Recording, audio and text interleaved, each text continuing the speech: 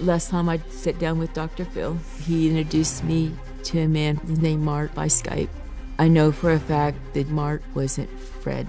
For over 2 years, I have been talking and texting with Fred. I've seen recent photos of Fred, so I will know Fred when I see him for the first time, face to face. You have pictures of him in different shirts, and those are all your shirts, right? Yes. Well, let's bring out some items that Mark brought with him to LA to ensure Lois doesn't leave here with any doubts again.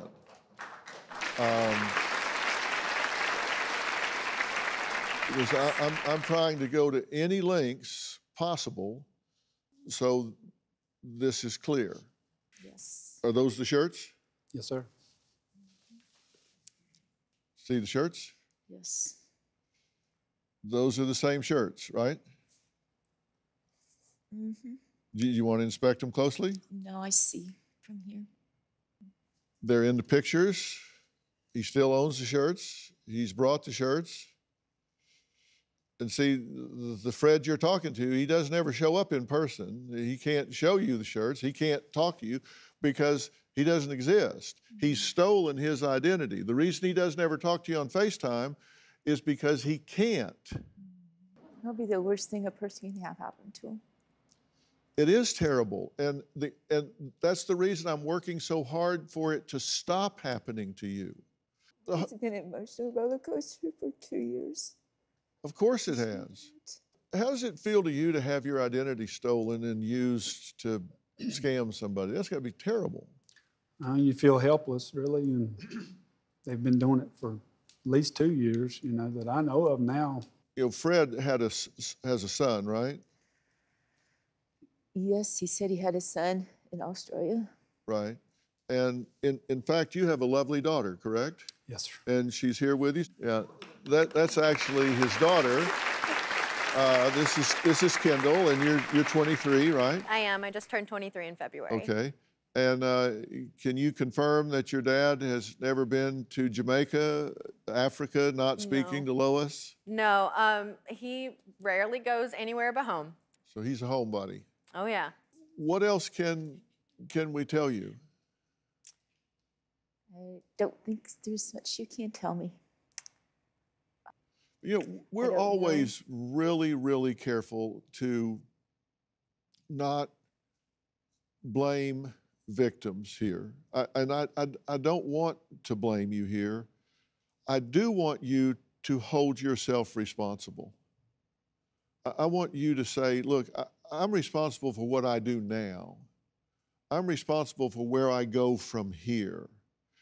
Because you left here before with overwhelming evidence about the general and Paul and Fred, and you told me what you, I guess, thought I wanted to hear, and left here and took right back up talking to Fred, saying that I gave you somebody that looked like him, but he didn't have a lazy eye, and your guy seemed to have a lazy eye, and I'm really sorry that happened to you. I don't know. And you disregarded what I said to you, and at some point you have to ask yourself, why is it that I'm ignoring factual evidence? What is it about me that I won't listen to logic? I won't listen to factual evidence. And what do I need to do? I don't know. It's the fact that Fred is such a sweet person. I talked to him on the phone. That's why I fell for Fred. I felt like he's, I don't know. I seen the pictures. I thought he was a clean-cut guy, nice looking. I always wanted a Christian man in my life. These guys are pros. They find out what you want to hear, and they feed into that. And he is clean-cut looking. I mean, really. Yes, I know he is. And he matches everything that these people find out that you're looking for. Right.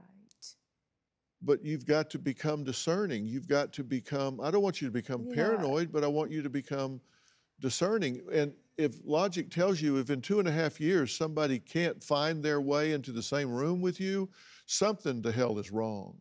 After the taping, I was backstage with Ed, and we took a photo together, and I sent a copy of it to Jonathan. I said, "Hi, honey. Don't we look great together?"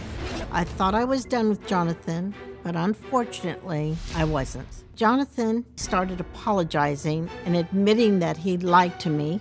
"I'll never lie to you again." And I wanted to believe him. He was going to get his $10.3 million, and I thought we were going to live happily ever after. Yes, he was a liar, but I thought he loved me.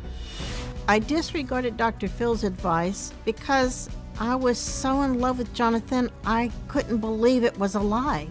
I was dumbfounded. I feel like everything that Dr. Phil told Jane went in one ear and right out the other. I was so determined for Jonathan and I to be together that I packed my bags and I went to Miami. It was business as usual with Jonathan, and he continued to need money. Once I got to Miami, I sent an additional $150,000 to Jonathan. There was always an excuse, a setback after setback. I came to my senses when I looked at my bank account and I was broke. It finally dawned on me that I was being scammed, that I had lost everything. No house, no savings, nothing.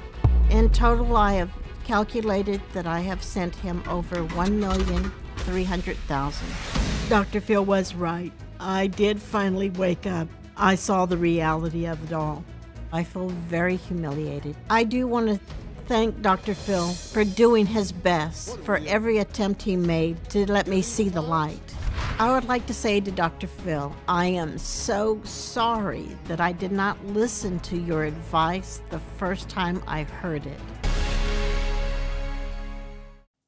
Well, Jane, I'm glad you're back, and I feel like I let you down. That's not the case. You did everything that you were able to. I was the one who was too headstrong. I was in love. And I did not want to wake up to the fact that that wasn't a reality. Losing him was, my world was gone. Not only that, but my pocketbook. Being scammed out of $1.3 million and probably more. I just don't want to see anybody go through that. I will probably struggle for years to come over what occurred to me. You know, I hear myself saying, had I just listened to Dr. Phil, things could have been so different. What gives me comfort in all of this is if I can help one other person not go through this devastation, it will be worth it. You know, I asked both of y'all, is there any doubt? Have I got it? Do you see it? You sold your house. I did. You precious woman, you sold your house. I am penniless. I was retired. I have to go back to work. How long was it before you talked to him again? Oh, I talked to him right after the show. Oh, hell. And that was the problem, because he was able to sway me. I didn't hear you until I saw it aired on TV. That second day, I fell apart. I was like, where the heck was I when you were talking to me? And I believed it on stage, but the minute we walked off, let me tell you, he is going to call you, you're going to talk to him, and you're going to want to believe anything and everything he says to you because you think you love him. And you don't want to lose that. He's not worth it because he's not real. Well, when we said 1.3 million, I thought Kendall was going to fall out of her chair. What did you think when you heard that, Kendall? I mean, I've never even seen money like that, so I can't even imagine giving that much money away. Rebecca, during the taping, you said Jane leaned over to you and started making excuses as to why Jonathan was lying. What did she say to you? You would be up here showing, and she'd lean over, yeah, but he didn't see that, whatever it was, because I was like, and I could not believe that she wasn't listening to you. She wasn't hearing you, but going through the motions of what she was supposed to say or do. Well, that's what worries me about Lois, because it's like you're given scientific fact and you deflect and say, well, his debit card's lost. I don't know. It's like,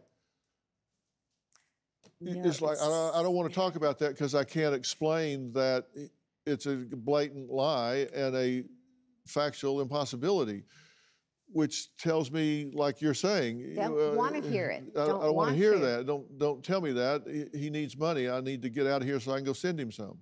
Common sense has to come into play at some point. You need a wake-up call. I can't believe she's saying this stuff. I wish that had happened to you. Yeah, I wish. Where were you? Had I listened to him, I would have had money from the house. I would have had money. I could have bought another home. Not lived as comfortably, but it's unfortunate. Some of us have to learn the hard way. I did not want to give up that opportunity of being in love. For Jane, I'd like to add an internationally recognized love coach, author, and dating expert at findaqualityman.com. She teaches women over 50 how to feel confident and empowered while dating. And joining us from Ohio is Lisa Copeland. And I want to focus on Jane for a minute because I think it's so important that women over 50 recognize that there is a dating life. There is something to really look forward to. What do you have to say to Jane? Well, when I work with women, they come from all ages of 50s, 60s, and 70s, and they really can find great guys. Truthfully, it takes not only dating strategies, but more importantly, you need the mindset shifts. And that's what's happened with both women is they were very lonely, and these scammers prey on that. And when you have the mindset that you are an amazing, amazing woman and that you have so much to offer and that you know who you want based on more than like, I want a really cute guy or I want a guy that has a certain job or a certain religion, you need a man who shares your values. That's such great advice when people are re-entering this at a different stage of their life. That's important advice. I think it's also really important to understand your ultimate goal doesn't have to be marriage at this age. It can be a companion. It can be just a guy friend that you hang out with. But the main thing is you really, really want to come to a place of loving you. Well, I love what you're saying about that. And I hope you'll talk with Jane about this. You seem to be really ready for a lot of what Lisa has to say. So Lisa, please do that for us, because I think that you got a great candidate right here in Jane. She's ready and deserving. I do. Okay.